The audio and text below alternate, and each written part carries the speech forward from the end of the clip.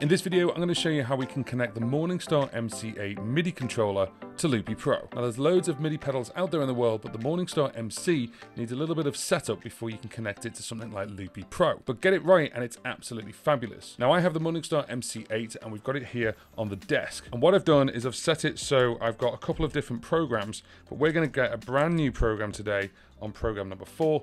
I'm going to set it up for Loopy Pro how I want it to be. You've got to think of the MorningStar as a completely empty shell, and you've got to tell it what CC number it needs to be. Now certain loopers or certain effects processors dictate which CC number you need. But with Loopy HD and Loopy Pro, you can dictate which CC number it's listening to, and then you can just tell the MorningStar which numbers they are, and then you can marry them up. Now I did a video about connecting the MorningStar to Loopy HD, and if you haven't seen that video, I'm going to leave it in the cards now. But as Loopy Pro has so many different features, what I want to do is show you a couple of different things we can do with the MorningStar and Loopy Pro. So right now I've got the MorningStar plugged into my computer, and what we're going to do is we're going to use the MorningStar editor, which is actually on the web. You don't need any software at all, but you do need a web browser and make sure that the firmware is up to date. You can find information about that on Morningstar's YouTube channel and also Morningstar's website. So using Google Chrome, I'm just going to Google MorningStar FX, and it comes up here. It's morningstarfx.com. It shows you the web page, and you've got obviously the MC3, the MC6,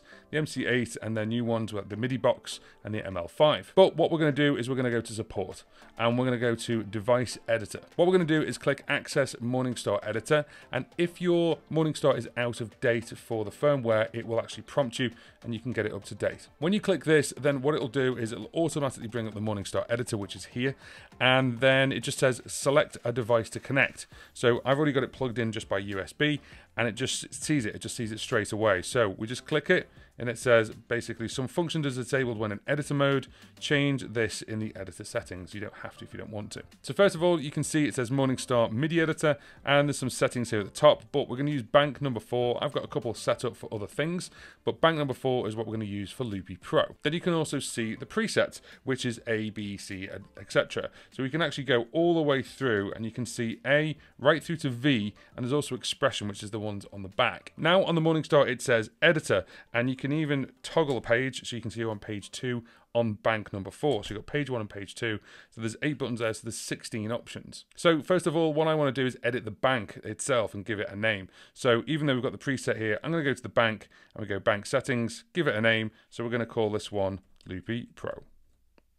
If I click Save Bank Settings, it'll say Success, and now on the page there, it actually says Loopy Pro as opposed to the other ones. And I can prove that by going here, and it literally says Loopy Pro as opposed to the HD and all the other ones I've set. Now what I'm going to do is go back to Edit Preset. Now this is where it depends on how you've got Loopy Pro set up, and this is why it's so varied. If you just want to press Preset A, and then press it to do something, and then press it again to stop doing something, that's just a simple MIDI control, but you'll quickly see that you can do lots of different things with one button press. So right now I'm going to press A just to make sure we're on it, and it's on there. If I was to press H, you'll notice that jumps over to H, but I can go back to A, and this is everything we need to control preset A. Now with the MorningStar system, it is really, really cool because, as I said, you dictate it, but you can actually send up to 16 messages on that one button press. Imagine if you had Loopy Pro, but you've also got another effects pedal. You could press one thing and it could change the loop and change the effects pedal, which is MIDI as well at the same time. There's also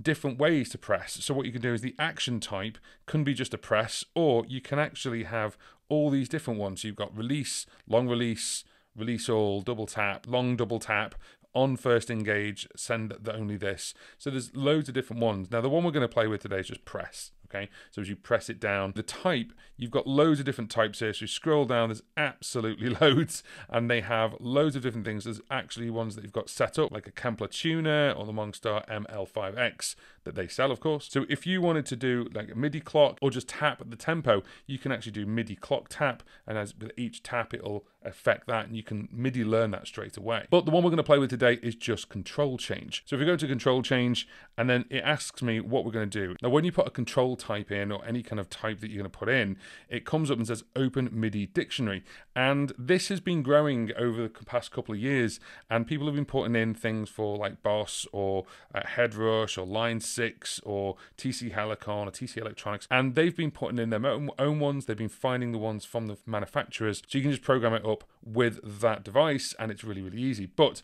we're going to do our own one today, and what we're going to do is we're literally going to use CC number 1. It doesn't matter. We can actually dictate to the iPad which CC number we're going to be controlling. We're going to give this a value. Now, in order to turn a button on, what we need is we need it to be 127. Now, you can type it in if you want to, so we can actually go into there, but we'll just scroll down, and 127 is on, and 0 is off. So if we do that on MIDI channel number 1, that's fine. We're not going to use an expression pedal, and we're going to leave that there. Now, imagine you've pressed the button down. That's 127. We need to tell it to what happens when you lift your foot. So we're going to do another control, another message, and this time it's release. And we're going to do release the control change, and it's still on control number 1, and this time we're going to leave it at 0. So right at the top here, you've got short name, toggle name, and long name. This is the name that's going to come up on here. So what we're going to do is the short name is actually this little space here where it says empty, and we're going to replace it with record stroke dub. Okay, so what I'm going to do is input A is going to be record and overdub, and then I'm going to have this as stop. And then what I'm going to do, the top 4 here, I'm going to personally use the first 4 loops. So we're going to select the loop, and then I can record and stop over each one. Record and play, and then stop. You can have the toggle name, which comes up here, just under here. So let's call that record stroke dub as well. And if you want to give it a long name, you can do, so you can say record and overdub per track or select track, whatever you want to do. I'm not going to put anything there. As soon as I hit save preset, it saves it, and you can see right there we've got record dub. If I click it, and you can actually see a flash on the web browser, you can see it's actually clicking there straight away. Now that is the first one done. All I've then got to do is choose what I'm going to put on the other ones. So let me do the next one. So I'm going to go over to B, and B, which is on page there, it's this one here. So this one is going to literally be stop. So again, what we're going to do is let's go in here. We're going to press it down. We're going to use a control change, and we're going to use control change number 2. The value, again, right to the very top, 127 on MIDI channel number 1. And then the release is going to be the same. It's going to be a control change. It's going to be on number 2, but it's going to be 0. And I'm going to save that to the preset. So now that comes up as stop. Now this is only half the battle. What we need to then do is program the MorningStar up so then it knows what CC numbers it is. And then what we need to do is we need to tell Loopy Pro what those CC numbers are. So I'm going to carry on and make this up the way I want it and show you what I've done. And then what we'll do is we'll connect it to Loopy Pro.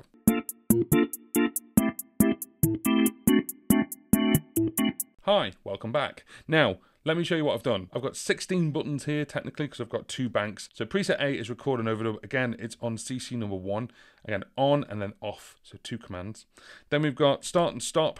So when you start and stop on Loopy Pro, obviously, it's just going to press 1 button. It'll stop the whole session. It'll start the whole session, and we can do that, no problem. So that is command number 2. Then I've got half, and what that means is half the selected track, so half the loop length, as it were. So half the measure. So if I was on 2 bars, it would go down to 1 bar for the next recording, and the same for this one. So that's CC number 3, and then that's CC number 4, which is double. So I'm going to put that as double the selected track.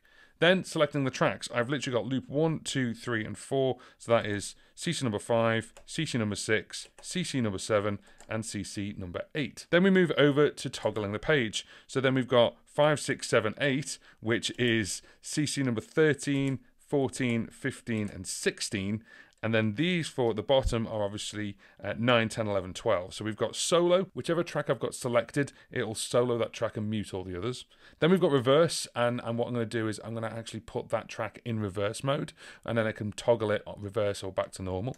Then I've got delete. It's going to wipe out all loops, but it'll keep that session there, obviously, for the next song. And that's the whole idea for performing it live. And the last one is actually tap tempo. So this is CC number 12. And then what I'm going to do is I can actually do it tap tempo. Now I've got it as a control change for this one, but I could technically do this and do MIDI clock tap. There is no CC number, it's actually MIDI clock tap. So I don't need to put a CC number in. MIDI clock is just being sent to Loopy Pro, and of course if I click it more than once, it's going to calculate the space in between to calculate the BPM. When you save all this, this is all saved internally inside the MorningStar, and then when you plug it back in using a web browser, it brings it all back again, but you can back it up to your computer if you want to. To do that, all you need to do is at the top here, you can actually go to controller backup and you can download your controller presets onto your computer to save, to then put them back on. Say, for example, you wanted to change it for a different preset and you haven't got the internet, you can actually have that there for all your banks. You can restore your controller preset as well. Maybe you've bought a different one and you just want to put them all back on without having to reprogram everything all over again. It's very useful, it's very handy, and thank you MorningStar, because it saves me a lot of time. Now, onto Loopy Pro.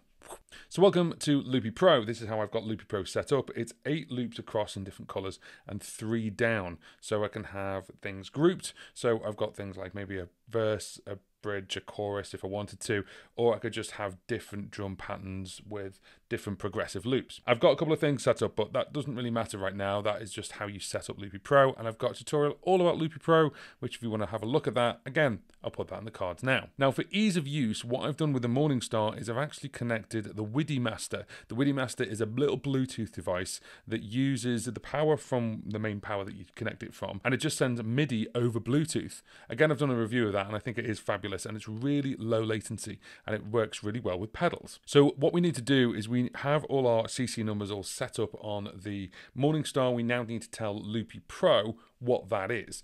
But first of all, it needs to understand where that is coming from. So what we do is we go into 3 little dots here and we've got MIDI control. And what we need to do is add a new MIDI connection. Now right now I've got the MorningStar technically as a Bluetooth device. So if I go to Bluetooth connections, you can actually see it's there. It's actually flashing blue just in the corner there, you can see.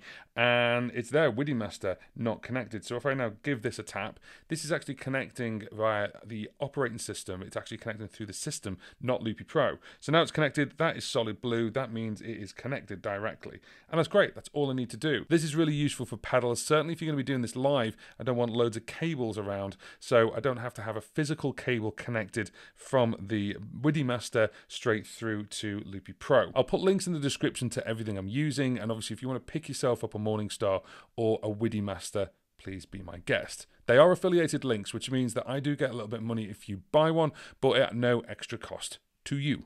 Now, back to what we're doing. So we've now got the MorningStar talking to Loopy Pro by Bluetooth. Awesome. And now what I'm going to do is I'm going to tell Loopy Pro what to do with these buttons, and we need to just marry them up.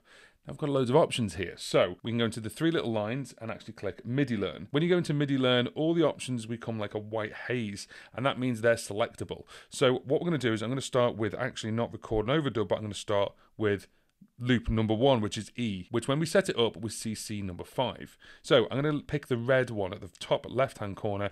Now if I did that and I click it, it says, there you go, CC5 on MIDI Master Bluetooth. So it's recognized it, and that's great. If I was to just literally close this down now and just click this, 1, 2, 3, 4, 1, 2, 3, 4, 1, 2. That's working. That's great. 1, 2, 3. But what I want to do is I don't want to actually select this to record. What I want to do is I want to use this to select the loop and then hit record and start and stop with these ones. I can still use the empty option, which is really useful. But what we're going to do is I'm just going to MIDI learn this again. But instead of using play stop, which is the top here, you'll see there's an option for actions and go back 1. So now play stop's basically on CC number 5.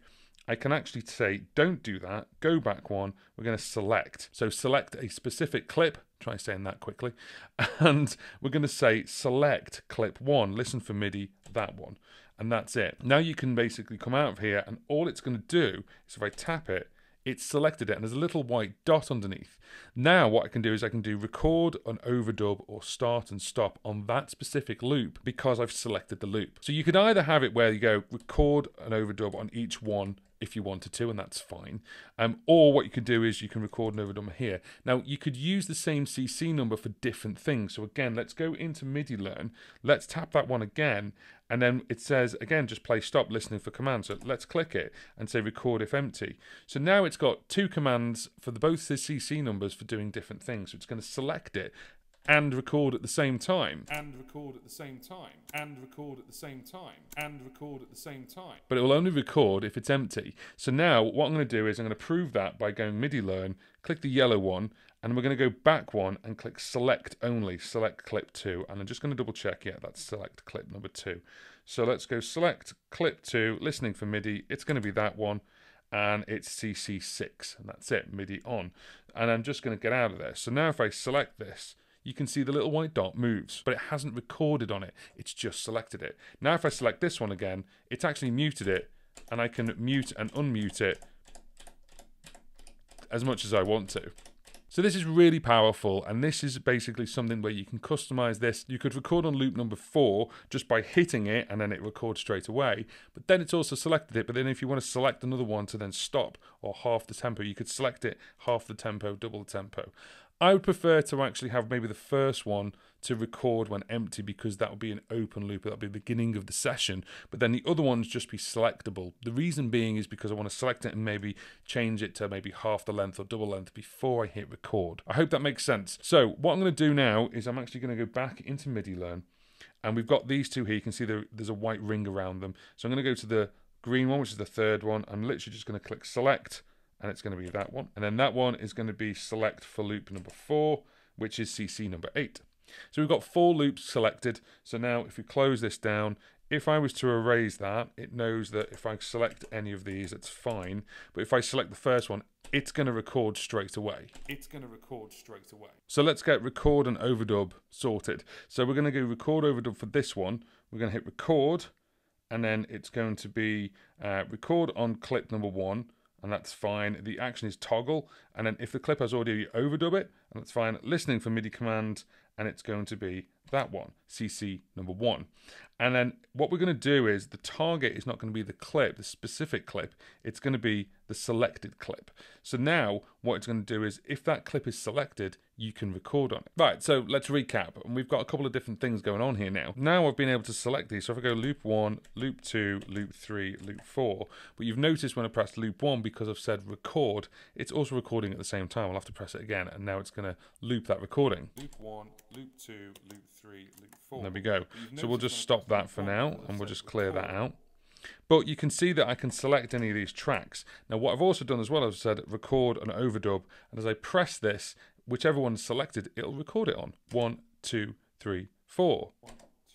And there we go, it's recording. Now if I actually go over to H, which is loop 4, and I hit record, it'll record as well, and it'll record in time.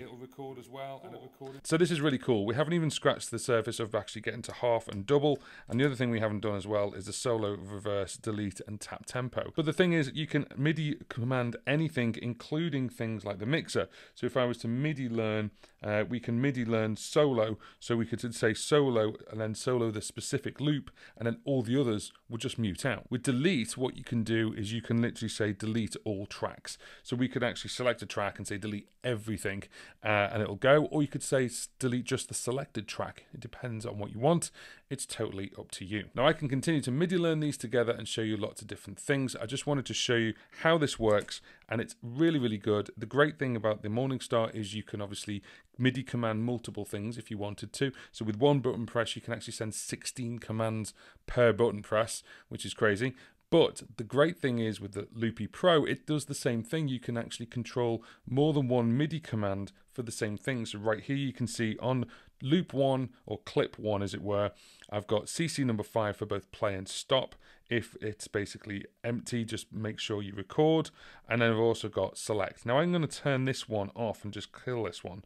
And then all I've got now is just select. So now if we just were able to clear these tracks and then close that down, it will literally only select it. It's not going to record on any track until I press the record button, which is A, which is this one right now. This one right now. This one right now. So I hope you found that useful, and let me know in the comment section below if you're using a MorningStar or if you're using Loopy Pro. And if you're not aware about this already, I actually am going to create a playlist for all the Loopy Pro videos and live streams that I'm going to do. So I'm going to put this one with it as well. So if you want to watch the Loopy Pro tutorial, then please do. And thank you very much for those who have watched and commented. If you have been watching this video and you've liked it, then give it a thumbs up. It really helps me and it helps the channel grow. And it's what helped us get to over 10,000 subscribers, which I'm very, very grateful for every single one of you. And if you want something for free, free, go to my website, which is johnpaulmusic.co.uk, scroll all the way to the bottom, and there is a free PDF of how to looping tips that I've given away as a PDF for you to keep. You can also book me for a consultation